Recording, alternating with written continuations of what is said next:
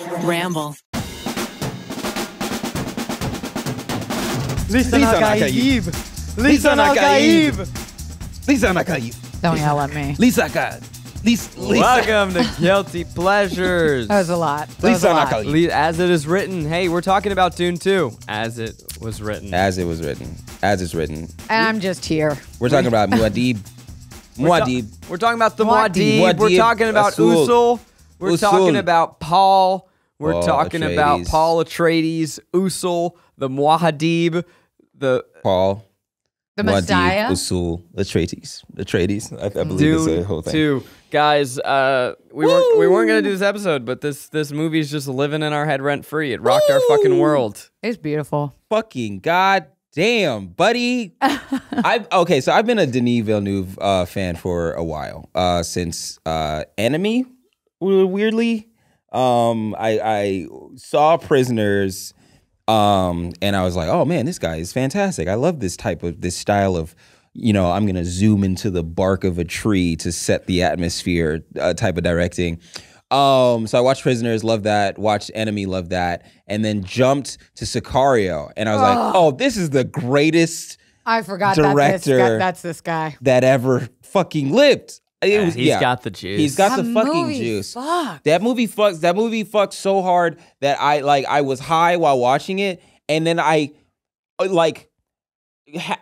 know what it is. I willed the high to go away because I needed to pay attention. I was like, wait a second. It was almost like that meme. I don't know if you've seen it or if people who have seen it will know what I'm talking about. But a meme of a guy playing a game and he's like leaning back and then feeling like he has to lock in and then immediately leans forward. The amount of times I saw this movie with Garrick, the amount of times that we both just shifted forward in our chair. Oh yeah. This was Zach's second time seeing the movie. Was I busy? What was he had one extra ticket. I had one extra ticket.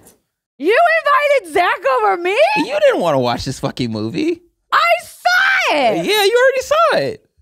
Bitch, now I know where I stand. Good to know.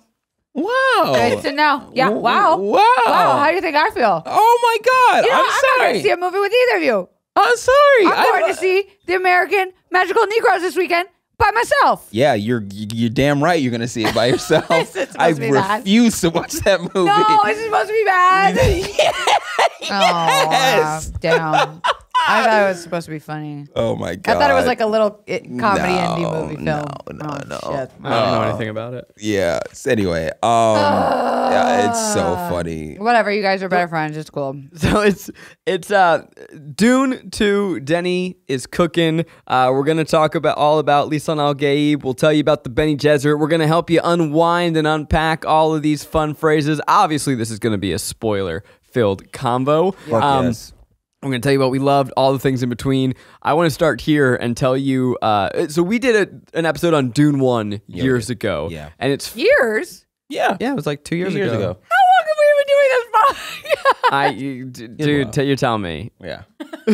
Oh, God. Okay, carry on. Yeah. I love it. And it's quaint going back to listen because we dove into Dune 1, which really is part 1 of this 2-part story.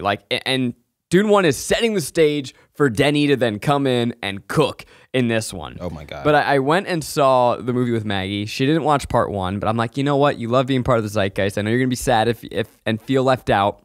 I'm just going to give you a recap. So I showed her a recap on YouTube. Shout out to YouTube. You have great recaps. And I'm pausing every couple of minutes, like a 6-minute recap, and I'll be like, okay, Bene Gesserit, okay, pause. They're the space switches, great, unpause. And then I'm going through, and I'm like, look, basically all you need to know is that it's an allegory for the Middle East, but it's a hero's journey. And this guy, Paul, comes in, and he's gonna save them. And about 10 minutes into the movie, I lean over and I go, I was wrong. Yeah. I'm so sorry. Because holy shit, now that the reason I saw it twice is because I finally now understand what the fuck Dune is. What is it? And we'll get it. And it Fucking took me sick is what it is. 6 hours of wrapping my head around this world to go, oh, that's the story that we were telling. And here I thought that this was just your regular old hero's journey, white savior, man comes in, saves the world. No, this is the rise of a dictator. Oh my God, wait. Can I just watch this podcast? Do I have to participate? Because I want to hear that. Yeah. Tell me what I'm missing. Oh, all right. You saw Dune 2, right? Yes, and Yeah. 1.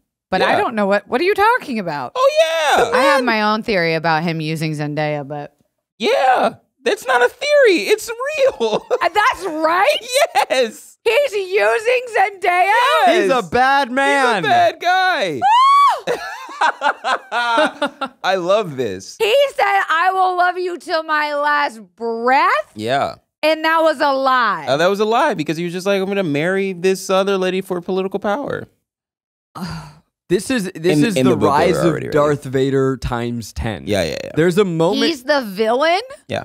You're watching the rise of a villain. Did you watch the movie? Yeah. This is the Phantom Menace, where it's just like you're watching didn't see that. it's like, oh, well, I'm sorry. But it's just like, oh, wow, look at this adorable child. Why is his shadow in the shape of Darth Vader? Because you're watching Darth Vader grow up. I thought the bad guys were the white fucking bald. Everyone's bad. Everybody's bad. Everybody's bad. Everybody's bad. It blew my mind when that clicked in. There is we'll rewind the clock. We'll get into it, but there is a moment towards the end of the film where Timothée Chalamet has his villain turn. We'll talk about it, and from that moment forward, this movie just locks in a way that I could not believe. Yeah. I'm sorry that I'm so tempted to go to the end, but. What the fuck, man, this movie. Yeah, this movie rips, man. It's really hard to sit here and talk about every plot point like you can really, I don't know. No, I don't want to say that it's not understandable, but it's like pretend like you aren't in awe the entire time you're watching. The entire time I was watching it, I was just like, I don't want to analyze this at all. I kind of just want to experience it. I kind of just want to feel with the audience. There was a guy sitting in front of us, like right to like our right hand corner side, and he was like a row in front of us, and he was of the age to have seen the original Dune by David Lynch, and of the age to be affected by the book when it first came out, and you could feel his excitement through like the 2 rows of the audience, and he was just like fucking like so happy, so excited.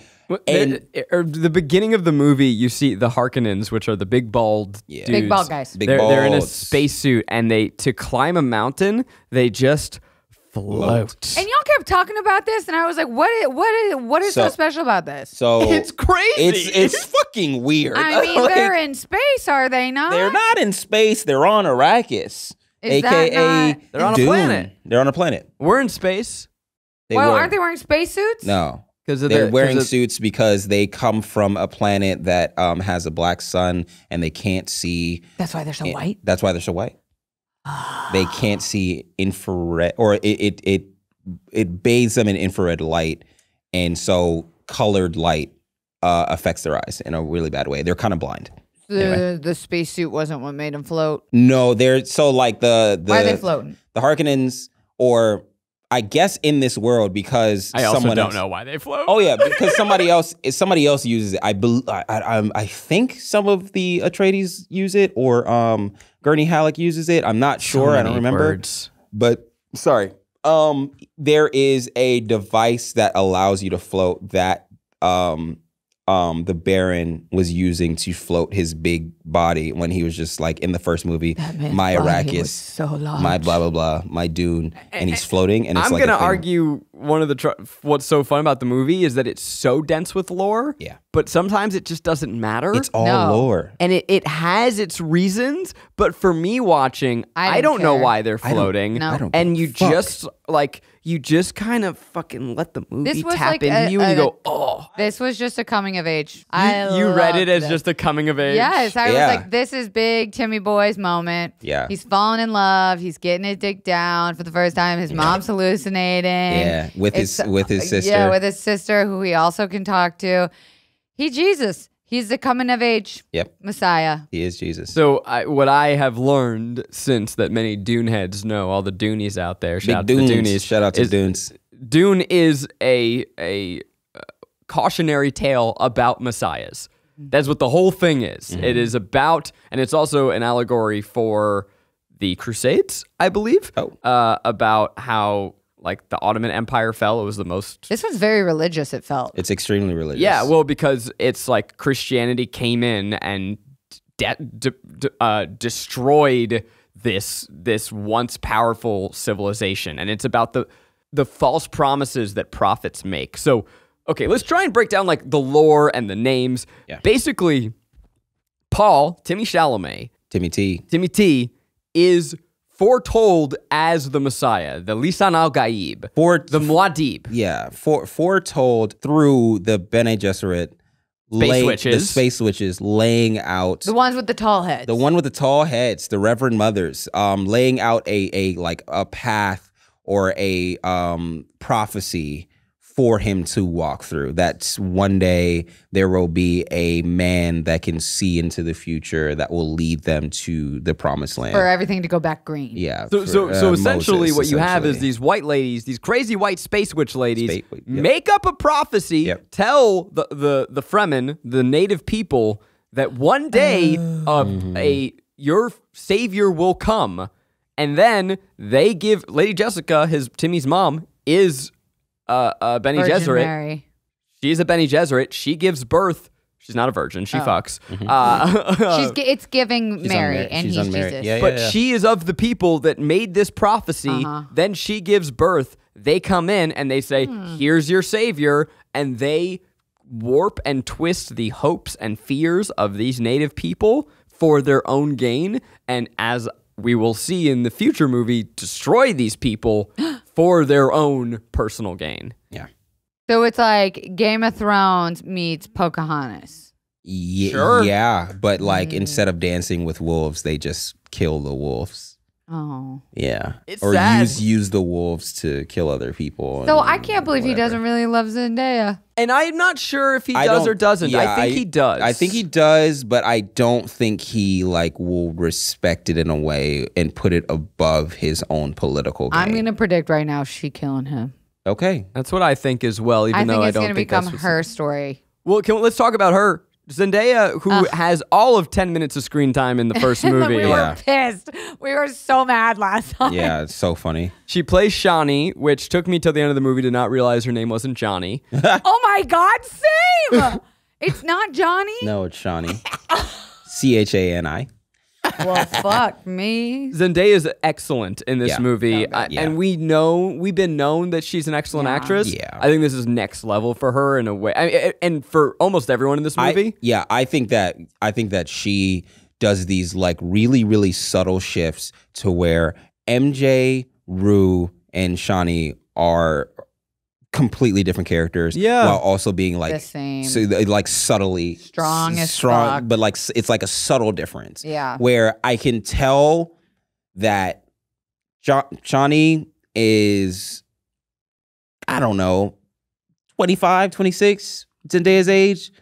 Rue is a teenager dealing with something very heavy, and MJ is a child dealing with a crush and dealing with getting into college. And like it's almost like Rue and MJ, the difference between the two is drug use, and one is like innocent and the other one isn't. And the difference between Rue and Johnny is space. It's space. Space and age. I feel I read her as an adult person, and yeah.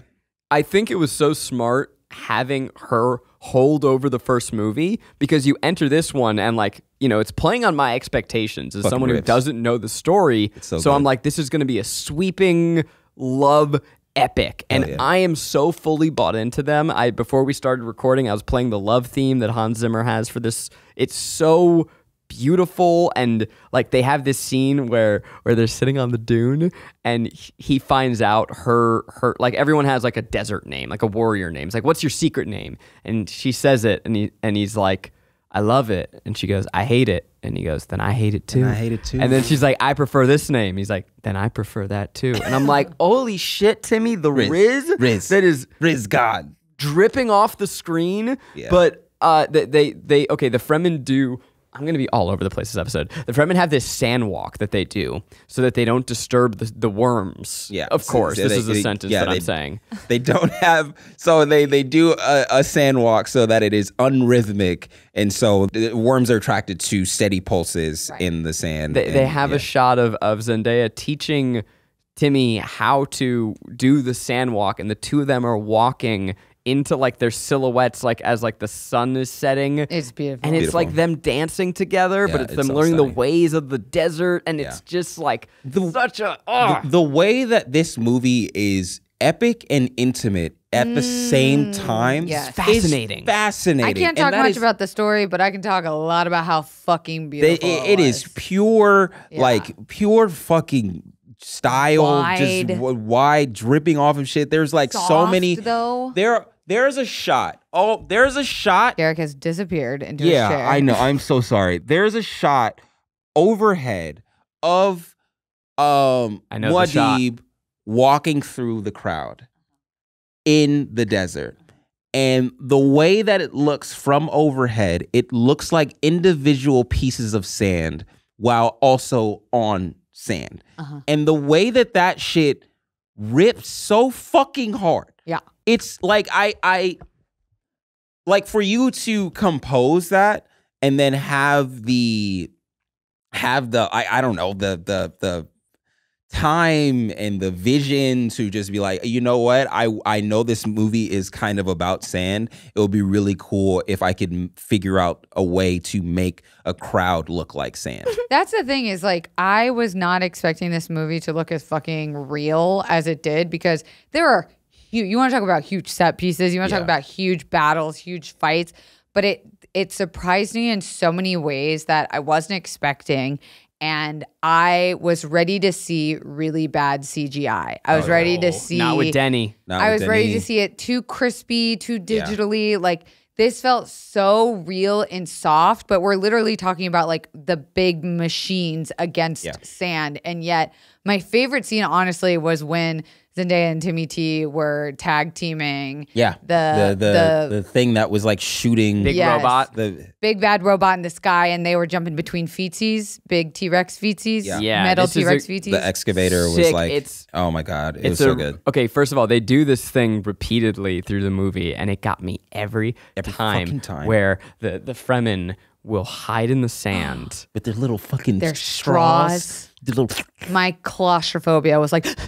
Yeah. And they're just waiting under the sand, and the bad guys are coming, and then all of a sudden, whoosh, they all rise, and they all just start. They know the ways of the desert. They do this like 5 times, and every time I'm like, yeah. And the shots were interesting and surprising. Like, my favorite out of that scene is when Zendaya is shooting big bad helicopter in the sky, but it reverses and it looks out of the sniper glass at Zendaya, but she's putting down the gun. That shit and ripped he so fucking hard. It goes back to him realizing that the fucking bomb is already shooting it. Yeah. And I was just like, oh my God. Like, this is the type of shit that made me go like, this feels different than any other sci-fi. I fucking hate, those big superhero movies, the big Transformers, big metal cling clang, ouchies. Can't stand it. Yep. But like the way this man has thoughts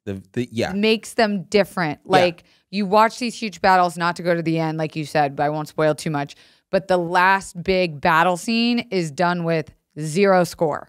Yeah. And all it is sound effects. Yeah. Which is grunts and metal clanging. And I was like, and it's done at the fucking sunset in a crowd full of people on tile. Like, it was just a choice. Yeah. It was an aesthetic choice. That is what this movie is. It is a series of distinct choices. very, very distinct Yeah. choices And it because was even beautiful. even on the scene where she's putting the rocket down, revealing that she's already shot, and she's like, I already got your bitch ass. I don't. Who gives a fuck?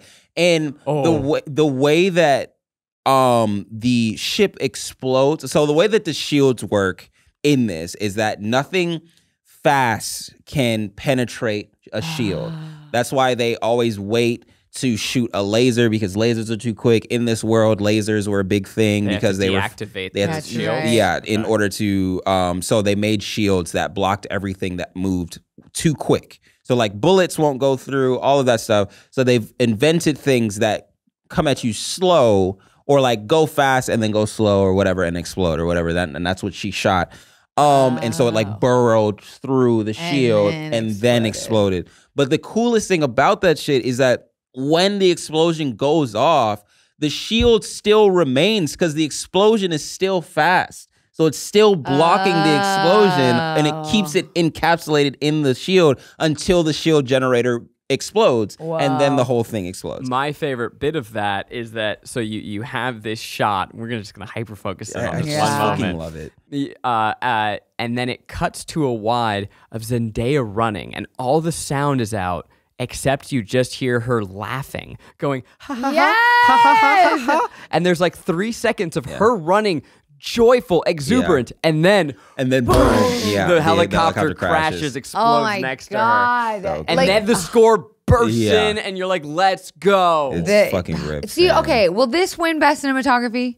It has to. I don't know what else is going to come out, but yes, this is going to win many awards. Yeah. Did Dune 1 win any? I don't know what think it won. so. Why was this one so much better? Because it had the brevity of the context of the first one. Yeah. It had it like the first one was just like, we've set everything up, now go. You know, go run, go fucking have fun with the last 2/3 of the book, because although it's not like really action packed, it is a lot of just like this happens, that's epic.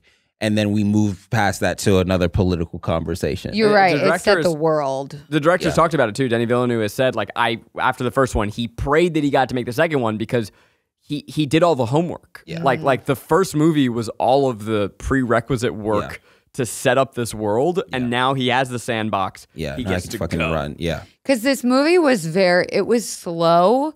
But I fucking loved it. Yeah, I loved it. Weird, and going back to something you said, it's something that Denis Villeneuve does and Christopher Nolan. They're similar directors to some respects, where this and Oppenheimer both did that thing. You know, okay, Dune 2 has a lot of big action set pieces, but for a lot of it, it manages to make intimate moments feel massive in a way that I still don't understand. I mean, I'll probably study my whole life and not understand how Oppenheimer did that. Yeah, there's just there's something about being empathetic towards people who are like war torn or who have seen like crazy fucking things, where it's just like, yeah, we sit here and we like pretend like we're safe all of the time, but if we were born in a different country or different anywhere else, the shit that we would have seen at a young age would have been fucking crazy. Yeah. And for you to then put yourself in that predicament and then shoot from that angle, I feel like adds a lot of that like epic. It adds a lot of the intimacy to the epic nature of the set piece or whatever you're filming. It's just like you really do have to put yourself there. Now, if you were like me, or maybe you're like Kelsey currently, there's a lot of words in Dune. Yeah, a lot of names. We're going to do our best now to break them down. Yes, please. So we have Arrakis. Yeah, that is the desert planet that they are on, that they are trying to get... Spice. Melange, which is what they call spice. Oh shit, you already lost me. What's melange? Melange is what spice, I guess that's like its scientific name, but that's what the Space Guild uses to navigate planets, because you have to chart out the path of like an interstellar jump so that you don't hit anything. And so you kind of have to see into the future where everything Spice is will a be. drug that allows you to kind of trip and see the future. It's, yeah, I didn't know that's how they use it for inner space travel. And then anybody can correct me if I'm wrong, but that's what I remember. So like Zendaya's people, the Fremen, can see the Fremen are the native people of Arrakis. They can see into the future to make sure they don't hit planets. I believe so. It's a weird type of like humanoid person that can do this. Oh, okay. So it's not the Fremen. That it's not. I mean, but they do trip. But because they're high on spice. Yeah. But why are they taking it so much? The exposure to spice is what makes their eyes blue, and it's just everywhere. It's actually worm poop. It's not said in the movie for whatever reason. It's worm shit. That is what happens. So it's literally that's what shrooms. they excavate. Yeah. Excrement is excavated. Excrements. That's what they excremate. That's what they say. Sure. Okay. The Harkonnens. Harkonnens. Big white people. Big bald white big people. Bald white like people. But, very pale. Austin. Does that mean we get to talk about Austin Butler? Big boy Butler.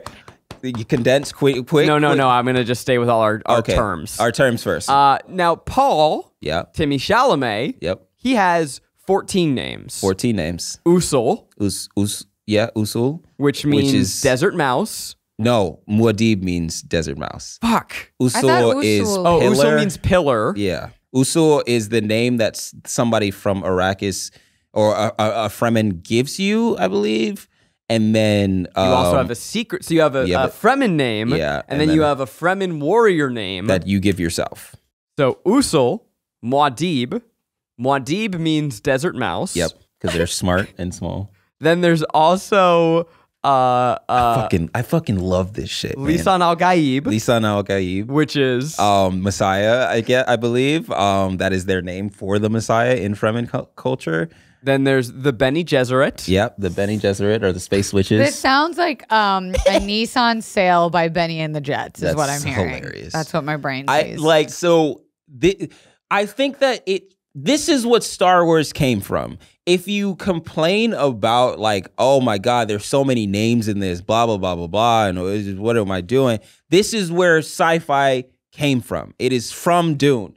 And for everybody to then be like, well, what are all these names? This doesn't make any sense. It's like, yeah, but we all know what a Jedi is. Like, we've learned this. For years. It's just that it's our first foray into what actually started all of this, all of the sci-fi boom. The only reason why George Lucas made Star Wars is because he wanted to make Dune and they were like, no. And so he made Star Wars.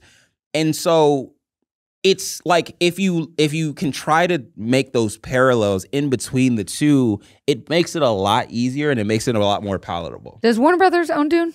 No. Sure. I just want to see Dune at an amusement park, like the way they have the Star Wars land and stuff in Harry Potter World. I would like to see Dune World. I would too. I would do some spice. Yeah, right? I would. The way I would wear a still suit. A still suit is the giant suit that they wear that takes all of the moisture from their body out, that leaks out any sweat or whatever, and recycles it and turns it into drinking water. Let me tell you, I would be seen as a fucking god there because your girl, she sweats. She's liquid. Yeah. Do you pee? Do you pee and poop also? You also. Listen, I got water and liquids all the time coming out of every hole I've ever had. All right. Hilarious. I would have been the fucking Messiah over there. All right. Okay? Hell yeah. Fuck yeah. There's Javier Bardem. So funny. Is pitch perfect. He is so unbelievably funny in a movie that needs levity in such a real way. Yeah. I thought about him with your not gross at all moisture bit because he'll always, like, someone's crying and he'll wipe it away and be like, don't waste the water. And he licks it. He's like... and then when Lady Jessica's gonna vomit at the beginning, he's like, don't let it out. Don't let it out. Because water is so crucial. Yeah. But this motherfucker played like, he's actually, oh God, he's so good. He's great. He's fantastic. A lot of people, He's or not funny. a lot of people, he brings the comedic relief and not in a forced way. People were like, "Oh, why is there a funny character? Why did he become funny in the first place?" I thought he was pretty humorous in the first movie. It's as well. earnest. It's earnest from his belief. It's from his true belief that he is Messiah. Yeah. It's not. He's not kidding around. He's not like providing jokes, yucks. He's like, no, this is what I truly have a passion and belief for. Passion of the Christ. Yeah. And it's such a brilliant choice by Denis Villeneuve to make him a hilarious character, and Javier Bardem as well, right? Because he's hilarious. He's like, oh, this like religious crank uncle who believes, and the running joke is anything that Paul does, he'll just say in Fremen, as it was written. Like, oh my God, Lisan al-Gaib. Like, it's everything that Paul does. Like, Paul sneezes and he's like, that's the guy. Yeah. Everything that Paul does in his mind fulfills the prophecy. Mm-hmm. Even when Paul chooses the name of Desert Mouse as his warrior name, everyone laughs. He's like, no. Yeah. That's a very good name. Like, this dude rides harder for Paul than any wingman has ever rode for anyone. Yeah. And what makes it such a brilliant choice is that you laugh it off, and then at the end, you see, oh no. This is real. Religious extremism will have people follow you to terrible, terrible choices. Yeah. And something that we have been smiling at and laughing at that's been right underneath our noses now allows this horrific man to rise to power in a really scary way. Yeah. So beautiful. How does at the end when Timmy's fighting the big bad white guy, who we will get to? Yeah, because he deserves his own moment in that chiseled jawline. What happens to the Fremen and the Fremen? Yeah, aren't they fighting for him? Yeah, but it's a big question. Yeah, and I don't know if I want to answer it yet.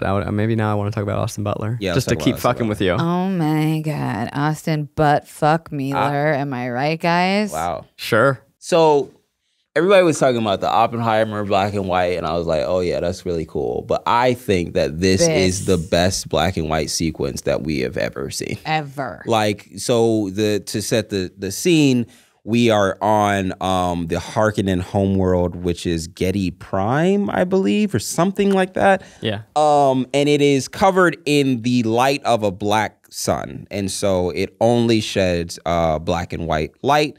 And so the only way that you can get like some form of like stark contrast, like let's say there's a scene where there is fireworks or whatever. They go to the fireworks and they look like ink blots, or they look like Rorschach tests, and all of that stuff is just like, because those are the only things that would actually emit some form of spectacle, some form of saturation. And that's also why they paint their teeth black and all of that stuff. That's not, I don't think any of this is in the book. I don't remember this being in the book, but it's just really cool to see.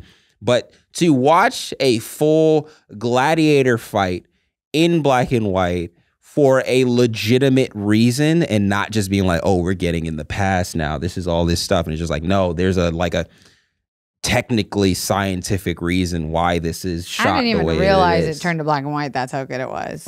And that scene of the doors opening and Austin Butler's big ass head with a big ass jawline. Yeah. That man, no eyebrows, looked scary as terrifying. Fuck. Very good villain. And someone was reviewing it, saying something about like the original. In the original, Rotha was Sting. And he was like a little bit more playful bad boy, like rock star bad boy. This Austin Butler was a fucking psychopath. But he was like still playful, and I think he was like playfully. He was like playing with his food before he killed it. I think that he was horny for death. He was horny for death and horny for pain. He was a sadist, or is it a masochist? Both. He licks his knife. There's a scene when like he watches his own father get killed, and there's a reaction shot, and he seems turned on. Yeah. He's just like, anytime something happens, he's like, yeah. Wait, when did he watch his dad get killed? Timmy stabs him in the neck. No, that's his uncle. Oh, his uncle. Thank you. Okay, I was my like, bad. wait, yeah. Because his cousin was David Bautista, and Yeah. I didn't understand that family connection. They don't seem like they look like it. I would like to remind you that in our review of the first movie, you said that Dave Bautista was hot in this film. Yeah, I stand by that. Okay, great. he's great. Just wanted to get that on the I record. just don't think they look related. There is a Letterboxd review where someone said that no one has ever looked more bald. Like, however bald you think a person can be, Austin Butler looks balder. What? Oh, I forgot. Somebody on Twitter found that he was like, I think that there is a secret writer out there that is trying to make what is the word to make regular? I'm sorry. Regulate? Normalize? No. He's somebody who's trying to normalize being bald and having a bald head out there. And it's just like, yeah, but what if we made the villain more bald? Like, what if we made baldest anyone has ever been. No eyebrows. Face And bald. Face bald. Completely bald. And then they found that this writer has written something else with Denis Villeneuve.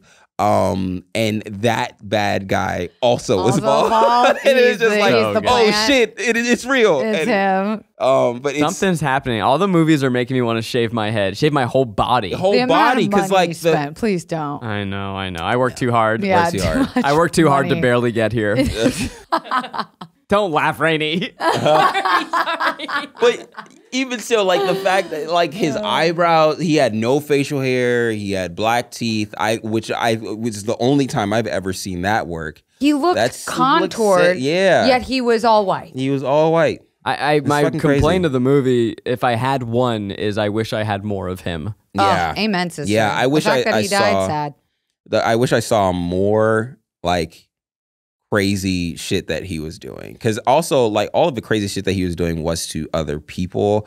I think there was one scene where he did cruelty to the Fremen, but I wish there was like more to like be like, oh, this guy is terrifying. It's just like he's cooking. He's so in his element. Austin Butler, coming off of Elvis, there was this question of like, does he have it, or is this just? Oh, he got of course it. he got fucking it. has it. And that was my other question. There was like talk on Twitter or TikTok that you can hear the Elvis accent in this. Do you guys agree? No. No, he's doing something. He was doing something. So he had apparently had a dialect coach to sound like Stellan Skarsgård. And I thought he. Oh, he nailed that. So he was mimicking him because it's just like that's what. Brother. Yeah. Yeah, like that. But that's why he always like he's got my name is fucking, and Austin, my name is Austin Butler, and the way that I like this movie, He stays like that. he stays there in that raspy voice. Dune. Dune.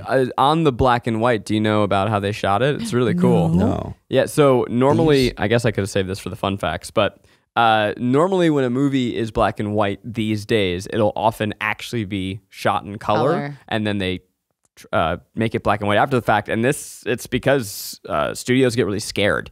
Like black and white is scary, and so to shoot natively in black and white, they often chicken out.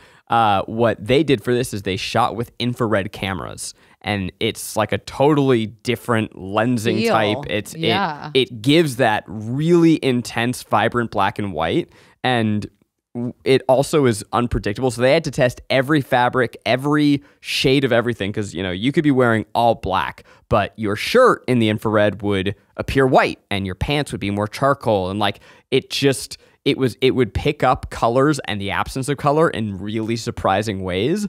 And so Denis Villeneuve went to the studio and he's like, just so you know, there's no going back. Like once we do this, we do this. And they said, Denis, cook. That's so cool. I love how much liberty he was given with this movie, because this is what happens when you kind of just let a singular vision cook. Essentially, or just let them do what they need to do. Trust them. I feel like that's what it.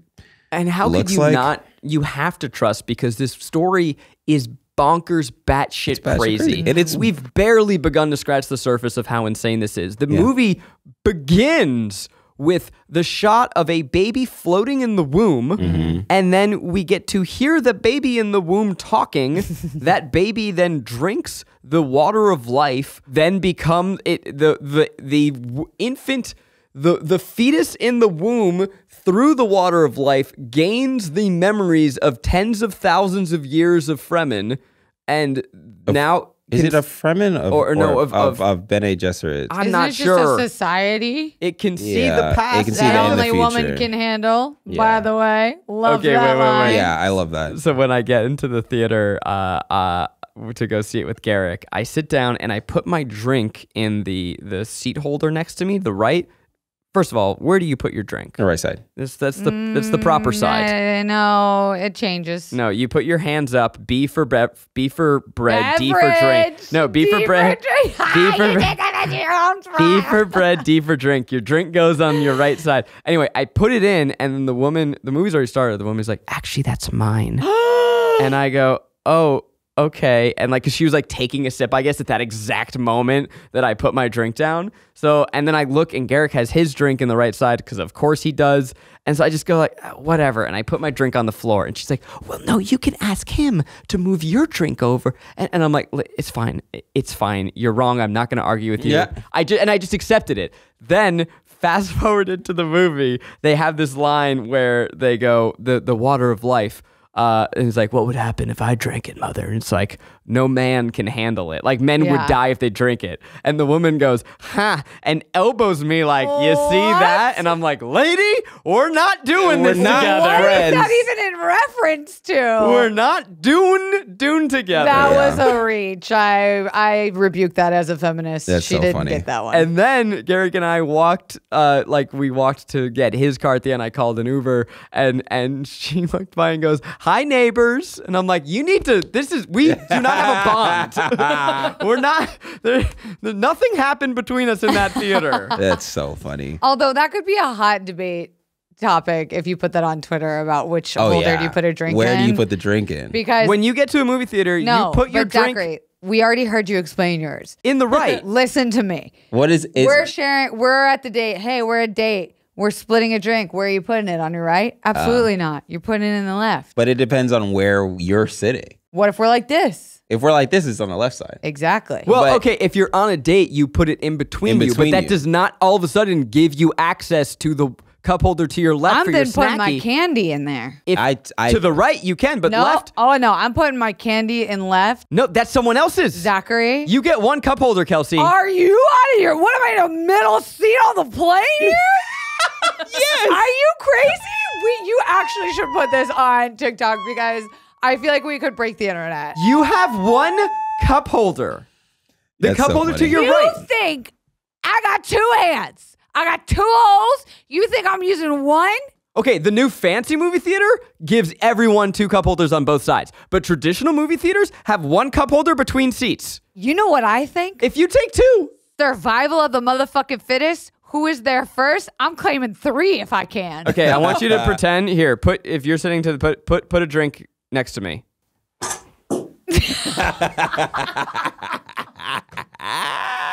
He threw it. Audience, he threw the drink. I didn't even. I tried to grab it in my hand, like it rejected. Yeah. He's got magnets in his hands. I have never once thought of, I put my candy here and my drink here, or my drink here and my candy here, and then I usually put my popcorn and nachos under my feet or in my lap. I always take up 2. What do you think about when your buddy gets popcorn and he has the popcorn on his lap? I always take a handful and then put it on my in your lap so that I don't have to keep going back every So bite. you have oil stains? Put it in your fucking cup holder, you Ew. So the Bene Gesserit. Oh my God. My good. Garrick fully left us to go to Instagram. I because I didn't I think that is crazy that you think you get 2 cup holders. I don't know a world in which anyone thinks otherwise. There's literally there are more seats than there are cup holders. Am I being wrong? One person gets 2. The person who sits all the way on the left. No, I think whoever sits first is going to decide the flow of the room. Kelsey, if you get 2 cup holders, that means someone gets no cup holders. You know what? What? Women have been held down for long enough. Don't tell me what to do with my holes, Zachary. Okay, go on. It's so funny. Carry on about your fucking Sandy movie. Let's go. There's 2 huge things that we have to talk about at least. We got it. Okay. All right. Worm?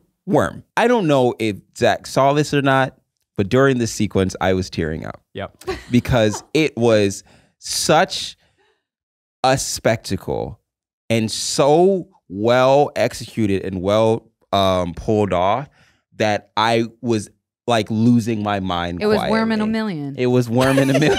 It was Worm in a Million. I was like truly grateful that I was able to witness this in my lifetime. That's how I feel about Harry Potter. Fuck off. This is better than Harry Potter. I knew I would get him. Timmy Anyway. rides a goddamn worm. He rides a big worm. hairy butthole worm. Rides a big old butthole worm. Something that should look goofy was made to look fucking spectacular. Kind of cute. Kind of adorable. It Kind of doesn't look important. scary at all. He's looking for a place to put his thumper, which is a thing. The rhythm. I am being serious. I'm trying to be serious. He's looking for a place to put his thumper. His big old dump truck. He's gonna call the worm. To call a worm. He winds up thumper. Got it. So he fucking twerks on the drum stand. And he calls the biggest worm. The biggest worm is just like, oh, I understand As it that. was written. As it was written. Calls the biggest worm. We get a good line from our boy being like, oh my God, not that big. It was just very funny. But he comes in. The worm comes in, and which was not this whole scene. Also, according to Denis, he didn't know what to do with this scene because it's not in the book. Oh. Like how he gets on the worm is not in the book at all. From what I understand, the book is very like it's poetry. It's very dreamlike. It's very and it skips over some of these details. So people for a long time have been wondering. How do you ride a worm? How do you get on a worm? How do you even get on the worm? But My question was, how you get off? He said that he figured it out, and he can't wait to show you in part 3. Okay, now we're talking. I fucking love But it. we've known forever that you can ride a worm, but he never showed you. Frank Herbert never showed how to get on the Get So on worm. this the was worm. big. This was a huge fucking moment. You This is leap like in the crevasse. This is like has been living in people's minds for however long. I guess Dune was written in the 60s. However long that movie that has been out. I'm not going to do the quick math on the 80 years. It's not 80 years. But he gets on worm. It gets on the worm. It's been lying in people's minds for 64 years, and the way that he gets on the worm, calls it the thumper. The worm comes in, and he's standing on a giant dune essentially, and then the worm breaks the dune, and then he uses that crevice to fall down onto it as it's breaking through the dune Do you itself. think he met with engineers and architects to check this math? I don't bet they think do. so. I'm not sure. Like, I don't know. I don't think it matters, dog. Because It's a you majestic sequence. It's a majestic fucking sequence. As Paul is just falling down the sand dune, essentially, you're watching a man kind of like fall to His death. the unknown. We just watched in the first movie where like they were fucking sprinting away from this thing. It's so terrifying. And the idea of him actually jumping onto the back, you're like, dog, I don't know if you're going to actually make this. I know that the story calls for you to make it to the end. You're the protagonist. But at the same time, I don't know. I don't know what's going to happen. I'm afraid for your safety. And you're just watching him tumble down with these like hooks. He's not grabbing onto anything. He's just fucking falling until he hits the back of the worm, which is also fucking moving at a locomotive speed. And he starts tumbling and all this stuff. And the only thing that he can do is literally grab for whatever the hooks latch onto, which winds up being the scale of a worm, which it's air flap. It's air flap. It's nostril, apparently, that if you pull it up, you can steer it because it turns in the direction that its air flap is going or whatever. All I knew was that shot where that little Timmy Tam is on top of that giant worm made me laugh so fucking hard. It made you 'Cause laugh? All I could imagine was all the tattoos that I'm going to see on Nerdy White Boys of that worm with that little man sitting on That's top. very funny. It's so It was witty. giving wee. Oh Can I my tell you God. something that'll amp you up? So in movies, there's a first unit and a second unit. So like oftentimes, if you have like exterior shots or you know, you'll send the second unit. It's kind of like the director's working on the big scenes. They send the second unit to go direct something else.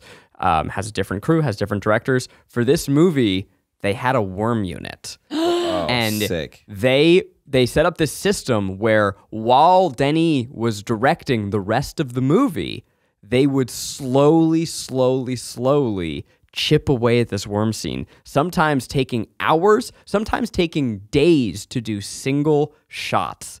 And he was able to direct both at the same time. And they gave, again, days, weeks to just for this scene because of how monumental it is to the story and to the feeling. Doonies. I don't know how, like, I can't wrap my head around how a movie this big gets made. Like how long, I don't understand. How much time is he putting into it every day? What is he studying? How does he do it? Like, how does he study it? I can't fathom how big of a scale of pressure of work that is. Yeah. We've talked a lot about the direction, the movie. We've talked about a lot of the actors, but we've only really said his name in passing. Timothée Chalamet gives the best performance of his career. Yeah. Hands down, like there's not an ounce of hesitation in my voice when I say that. It is a role of restraint and then explosion. Yeah. And so you have this scene towards the end when he rises into the prophecy and he betrays Zendaya, the heartbreak that I felt, and her performance is phenomenal in that. But he basically says, fuck all of you. There's no one in this room who can take me down. And everyone gasps. And he goes, I am Paul Atreides, Usul Muad'Dib. Yeah. I am the Lisan al-Gaib. I am the one that your mothers have warned you about. I am the one that you have been dreaming of and fearing your entire life. Not a single person in this room can stand up to me. And you have this scrawny little white boy who is with this intense fire in his voice. Mm-hmm. And I believe him. I believe every second of it. It is from that moment on, my eyes are glued open. Fucking lock. There was a double lock-in. There is first there's just like, okay, all right, you're watching a movie. Okay, people are floating. All right, lock in. This is fucking crazy. Oh my God, I can't believe they're floating onto that cliff. And then you get to that scene and you're like, Jesus Christ. There's like, you lean even more into the fucking movie. How come he didn't want to go to the South? And then he went and was like, "No, I'm big bad boy." He knew that was going to happen because he can see. Knew he was going to be a villain. He still went. So he was having visions, these these dreams, because he's hypersensitive to spice. Yeah. So it's giving him these dreams of the future, and when he sees the future, he knows that if he ever goes south, he's going to become a messianic figure that is going to lead and cause the death of millions of people. Yeah. Which, by the way, I forgot to say, the moment when I knew that this movie changed, he has nukes. Mm-hmm. He has like 64 nuclear warhead missiles. Yeah. And I go, that's what we're watching. We are watching the rise of a genocidal maniac. Yeah. But so he has these visions, and then he drinks the water of life, the blue water. He sees every potential future. It's kind of, I was going to make an MCU reference. You don't know Marvel. For everyone else, it's kind of like when Doctor Strange sees every potential path, and there's only one in which they can defeat Thanos. And so he says, if we are to believe Paul, he sees death and destruction for the Fremen. He sees death and destruction for his family. But there's a narrow path that results in the least amount of suffering.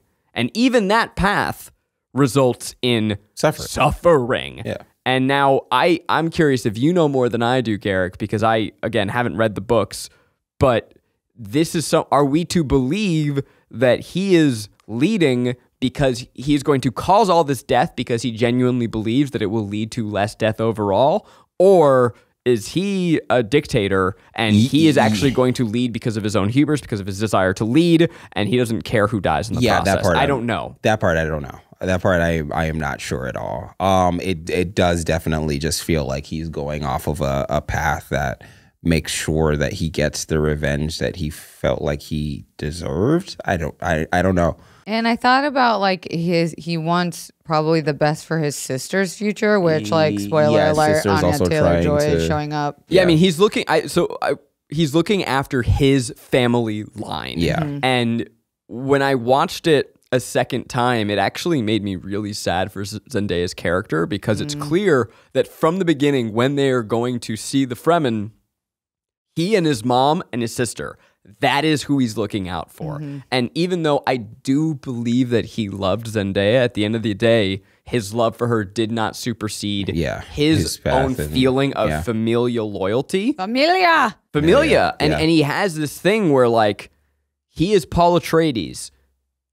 He is of House Atreides, and what matters is that family crest going on. And he also, from the beginning, when he's entering the Fremen, he's not doing it out of like, I want to learn about these people. He's doing it because he wants to trick them into believing he's the Messiah so that he can get back at the Harkonnens, use them as an army, because he wants revenge. He wants to kill the people that killed his father. That is what is driving him the entire movie. When he drinks the water of life, something changes, and I don't know what. Like, he becomes a different person, and he becomes absolute.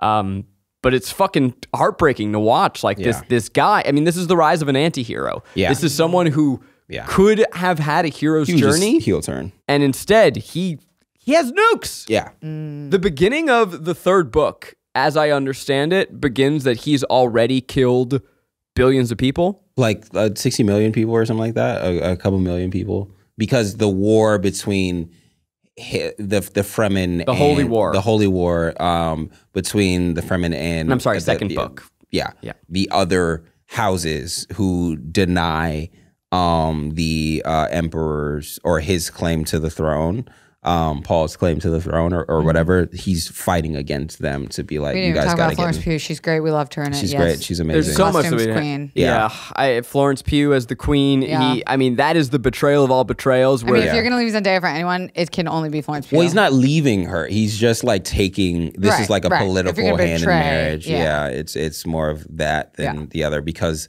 in the book she doesn't really storm off for real. Like, she kind of just stands behind. Can you believe this, Rainie?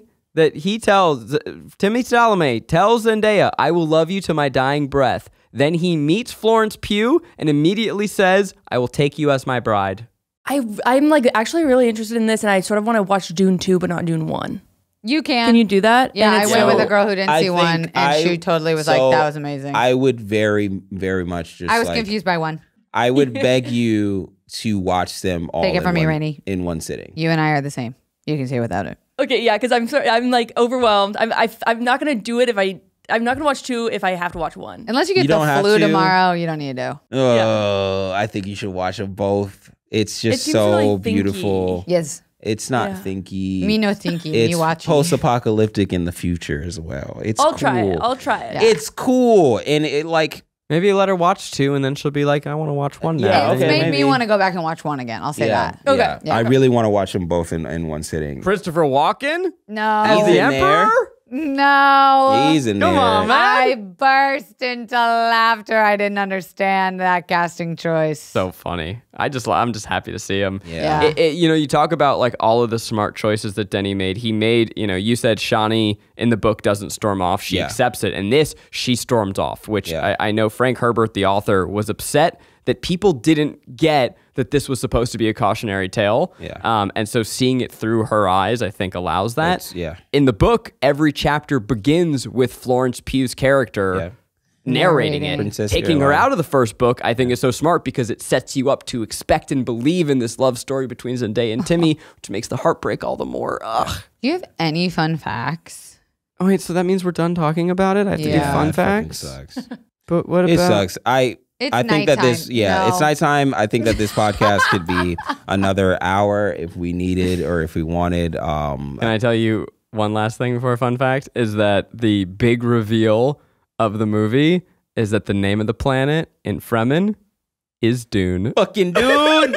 Everybody in the fucking audience should have pointed at the screen and done the Leo. Which Garrick did. I did it. Garrick literally pointed and went, dude. That was a reveal? Yeah. Its name of the planet is Dune? In ancient Fremen, yeah. Yeah, the way that Paul like proves to everyone that he's the Lisan al-Gaib is he's just looking at people. He's like, you have dreams about this and you don't even feel bad. And your mom did this back when this planet went by its... He's saying this all in the Fremen language, like back when the planet went by the name Dune. And everyone goes, Lisan al-Gaib! Lisan al-Gaib! And the funny Javier Bardem gets the funniest line in the movie. Lisan al-Gaib. Got it.